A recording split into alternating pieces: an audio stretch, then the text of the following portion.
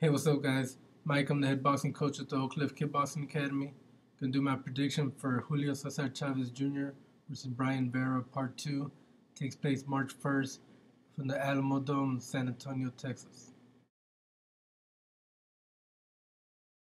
A lot of controversy. The first time they fought, Chavez did not make the weight. He had a lot of trouble even making the agreed upon catch weight. So if he comes in shape, I think he's definitely gonna win. It was unfair to Vera that Chavez didn't make the weight, but they settled it. They made a new agreement. So when the actual fight started, you cannot give Vera a advantage point because of the weight.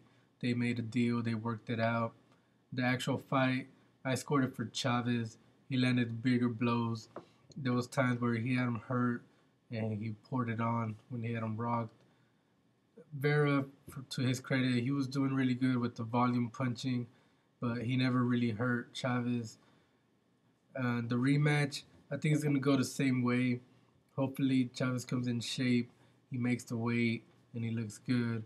Even if he doesn't, I don't think Vera will knock him out. If he comes in heavy or if he comes in not looking so good, not putting in the time in the training. But I think he will. I think Chavez wins this rematch.